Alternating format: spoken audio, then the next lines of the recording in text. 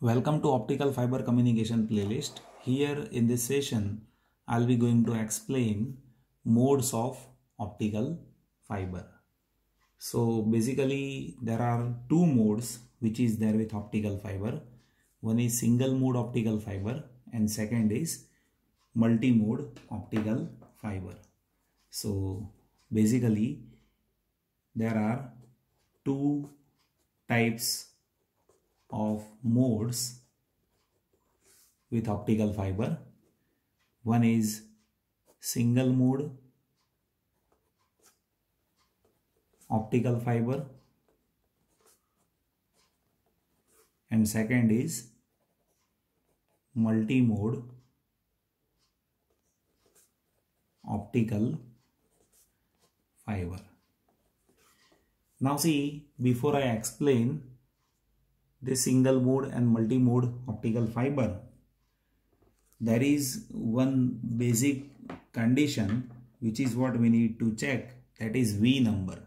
So first I'll explain V number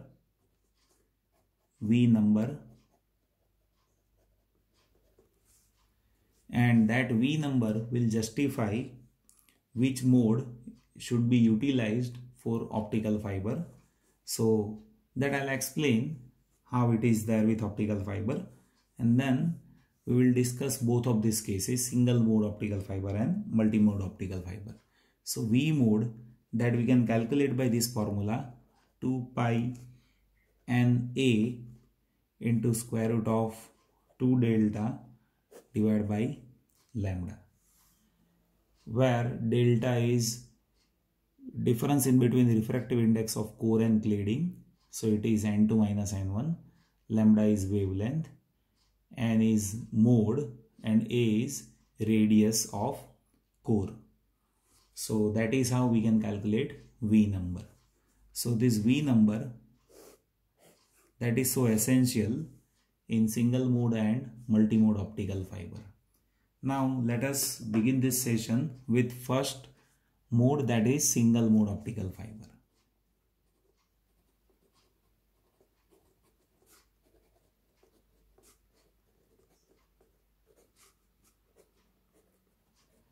Now see, when we talk about single mode optical fiber, there is only one mode which is transmitted through optical fiber. So in single mode optical fiber, we transmit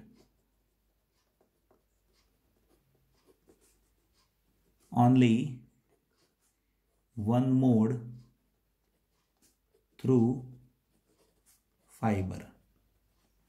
So all we do is, if I say we have a fiber here where this is core and this is cladding.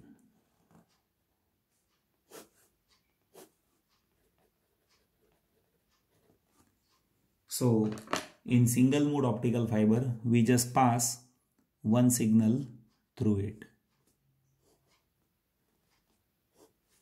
So only one mode is propagating.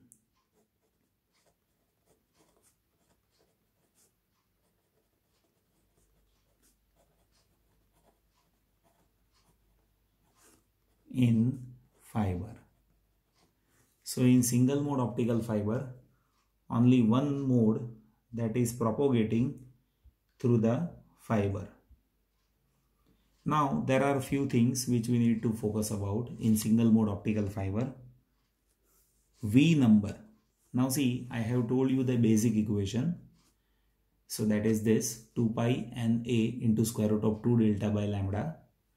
So V number, that should be less than 2.405. So V number is less than 2.405 in case of single mode optical fiber. Now see, when you talk about core diameter, so core diameter for single mode fiber, that is very less. Core diameter is very less for single mode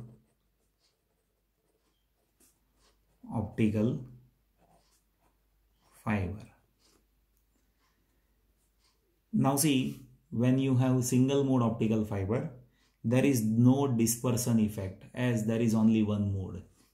So there is no dispersion effect. No dispersion effect as there is only one mode propagating. So there is no dispersion effect. Its bandwidth is high.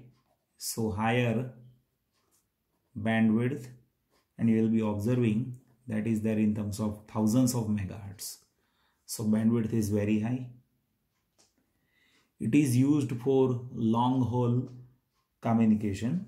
So we use single mode optical fiber for long haul communication.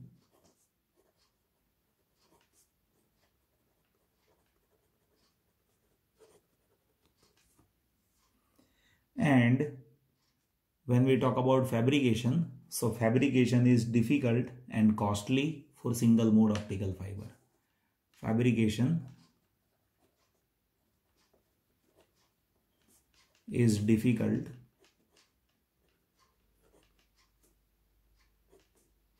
and costly. Why it is difficult and costly? The reason is its core diameter is very less. So as core diameter is very less, when we insert signal in core, that fabrication is difficult, and as its core diameter is less, fabrication becomes costly for small scale integration, right? So ultimately single mode optical fiber transmits only one mode through the fiber, so only one signal is propagating. V number that is less than 2.405. So V number that I have already told, it is 2 pi Na into square root of 2 delta divided by lambda. No dispersion effect as only one mode is propagating along with this optical fiber. Higher bandwidth, long haul communication is the basic application of this, and fabrication is difficult and costly. Now let us discuss multi-mode optical fiber.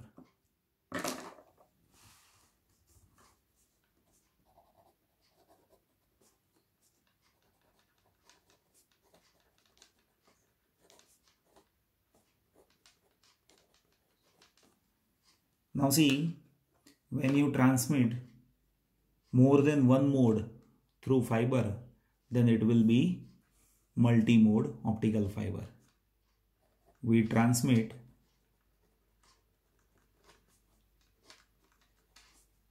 more than one mode through fiber. So that is what multi-mode optical fiber. Let us try to understand this. See, let us say this is core, and let us say this is cladding.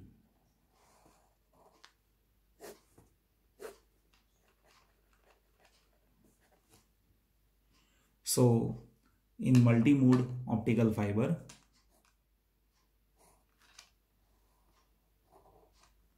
if we send multiple signal inside, like see,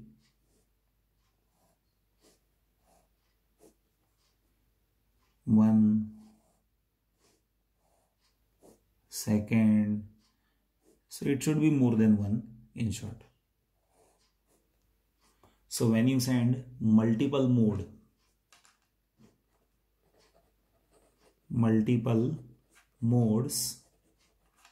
propagating inside fiber, right? So that is what multi-mode optical fiber. Now see, when you want to have multi-mode optical fiber, in that case radius of core that should be more. So here there is a need of higher radius. So for multi-mode optical fiber, we need to have higher radius of core. Then only we can empower this multi-mode inside of this fiber. Now let us discuss few more parameters. See, V number should be higher than, is greater than 2.405. So V number that is greater than 2.405, and V number should be calculated by this formula. So for multi-mode fiber, V number is greater than 2.405. For single mode, it is less than 2.405. Now here core diameter is high. Core diameter is high. And as multiple mode is propagating inside, there is higher dispersion. Higher dispersion as multiple modes are propagating inside. And because of higher dispersion, bandwidth is low. So bandwidth is low. You'll be finding bandwidth is there in terms of 50 megahertz. So it is having lower bandwidth. It is used for short distance communication. Short distance communication. So that is where it is been utilized. And fabrication is less difficult and it is less costly. Fabrication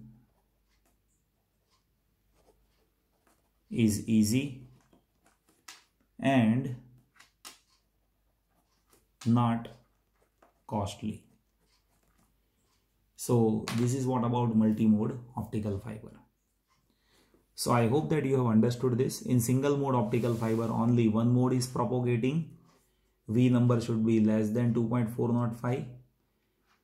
Core diameter is very less. No dispersion effect. Bandwidth is high. For long distance communication we use it, and fabrication is costly and difficult. For multi-mode optical fiber, more than one mode is propagating. As more than one mode are propagating, we need to have higher radius of core, and V number is greater than 2.405. Dispersion is high as multiple modes are propagating. Bandwidth is low, around 50 megahertz. It has been utilized for short distance communication, and fabrication is easy and it is not costly. So this is how single mode and multi-mode fibers are there. I hope that you have understood this. You can download all these notes which I am teaching here from my application. Detail is there in description of all videos. Just go through it. You'll be finding all notes regarding different subjects of engineering, and you can give your valuable suggestions. Definitely based on your suggestions in future I'll place videos. Thank you so much for watching this video.